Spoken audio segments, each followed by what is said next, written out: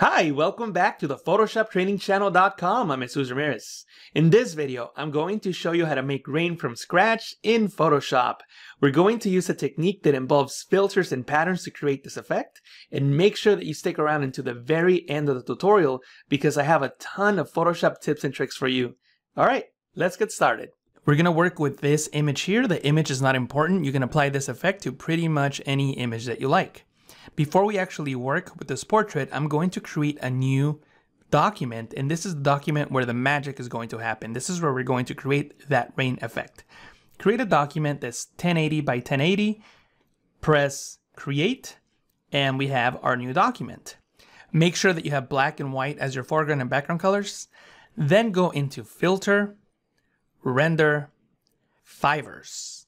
In the fibers dialog box, you can adjust the variance and strength to get different kinds of fibers, or you can click on the randomize button and get a randomized effect. What I'm going to do is increase the variance all the way up to 64, and the strength, I'll leave it right about 35, so we get this effect that sort of looks like rain already, but of course we're going to adjust it just a bit more. I'm going to press OK, and that's going to create that effect you see there. Then I'm going to go into Image Adjustment Levels, and I'm going to click on the black point and drag it to the right about here, and press OK. I'm actually going to zoom in, so I'll select the zoom tool and click, just so that we can see the effect a little bit better. What I'm going to do now is go into Filter, Blur, Motion Blur, and I'm going to have an angle of 90, and I'm going to increase the distance until it starts looking a bit more like rain. Something like that. Then press OK. I'm going to go into the image adjustment levels once again, and I'm going to click and drag on the black point and drag it even more to the right until we start getting that raindrop effect. And this looks pretty good, so I'll press OK. At this point, you can leave the graphic as it is, or go into Filter, Blur, Motion Blur, and just blur it just a little bit more. It's up to you. That depends on the effect that you're going for. In my case, I'll blur it just a bit more, and I'll press OK. What we're going to do now is turn this layer into a seamless pattern, so we need to make sure that we don't have any seams. To remove the seam from this image, what you need to do is go into Filter, Other, Offset, and you can offset the image. The horizontal offset really won't make much of a difference. You won't be able to see the seam, but the vertical offset will definitely help you see the seam of the image. That's the seam right there. We need to get rid of that. The easiest way to do that is by selecting the clone stamp tool and just clone the seam out. So you can hold Alt on Windows, Option on the Mac, and click to set a sample source. When you have your sample source, you can just start painting away the seam, like so. And now I don't have a seam. What I'm going to do now is convert the black pixels transparent. To do so, I'm going to go into the Channels panel, and on any one of the channels, I'm going to hold Control, Command on the Mac, and click on the channel thumbnail to load the bright pixels as a selection. Depending on the settings that you use, sometimes when you do this, Photoshop will give you a warning that says that if the selection is less than 50%, the marching ants won't show. Don't worry about it, that's okay, just press OK. In my case, I can barely see the marching ants in some areas. I'm going to go back into the Layers panel, and I'm going to create a new solid color fill layer, and I'll set it to white. I'll press OK and disable my background. So now I just have a layer that contains the white, the raindrops. And I'm going to make that into a pattern by going into Edit, Define Pattern, and I'll call it Rain, and press OK. Now I can go back into my working document, and I can create a pattern fill layer, and by default my rain will be selected. I can increase the scale, click and drag to position the rain, and notice that we have a seamless pattern, which works great. I'll press OK, then I'll press Ctrl J, Command J on the Mac to duplicate, and I'll double click on the pattern layer thumbnail, and I'll increase the scale more on this second one. I'll reposition it, and maybe even make the scale just a little bit bigger. And I just want to get something over her face just to make it a little nicer. I think that looks good. And I'll press OK. I'll select the original one once again, press Ctrl J, Command J on the Mac to duplicate. I'll click on the bottom layer and double click on the layer thumbnail, and I'll scale down the effect. And these are the raindrops that are further behind her. Then I'll press OK. I'm going to delete this layer mask from the smallest raindrops because I want to place those raindrops behind her to give the illusion of depth. So what I'm going to do is click on the quick selection tool and click and drag over her face.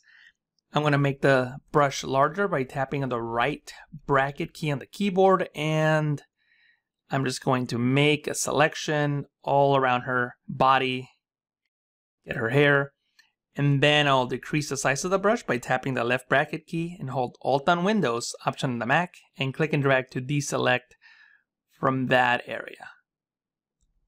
And I'll add this part here and click on the layer mask icon to create a layer mask, but I'm going to hold Alt on Windows, Option on the Mac to create an inverted layer mask which hides the contents of the selection. And you can see that now those far away raindrops are not affecting my layer. At this point, all we need to do is fine tune the layers to make them more realistic. So I'm going to right click on the layer and rasterize it. That way I can apply filters to that. One of the filters that I'm going to apply is the blur filter, just because these raindrops are further back behind her and I want to mimic some of that depth of field effect that is already found on the image. I'll add a radius of 1.3 and press OK. I'll also press Ctrl T, Command T on the Mac to transform, and I'll click and drag on the corner handles to rotate the raindrops. And I'm going to click and drag on this center handle to make the image larger. And I'll do the same on the other handle. Then I'll click on the check mark to commit the changes. I'm going to go into this layer, rasterize it as well. So I'll right click and select rasterize. And I'll press Ctrl T, Command T to transform. I'll scale it up and I will also rotate it just a little bit. And I'm rotating it to the opposite direction just to make the raindrops look more realistic. And I'll do the same thing on the top one. Right click, rasterize layer, and I'll press Ctrl T, Command T to transform. In this case, I'm going to zoom out a little bit. So I'm going to hold Alt and scroll down on the mouse wheel and click and drag on the corner handle and rotate it and scale it up even more, like so. If you feel like you need more raindrops, you can select one of the layers and press Ctrl J, Command J on the Mac to duplicate, and you can move it around just so that it doesn't seem like a duplicate. If it helps, you can press Ctrl T, Command T to transform, right click and select Flip Horizontal and rotate it so that it matches a little closer to the original raindrops that you had. What I'm going to do now is I'm going to select all my raindrops by clicking on the bottom one, holding Shift, then clicking on the top one and pressing Ctrl G, Command G on the Mac to put those into a group, and I can control them just with one single group. At this point, all you have to do is fine-tune the image to make it more realistic. One of the things that you can do is convert your original background into a smart object and go into Filter, Filter Gallery, and use a filter in the artistic group called Plastic Warp, which will make it seem as there's plastic wrapped around her, but we can use that to sort of simulate water on her. We're going to just add a little bit of water on her hair, some of her hands, not too much since it won't be too realistic if we add a lot. We just want to add just a little bit to give the illusion of water. So I'll press OK.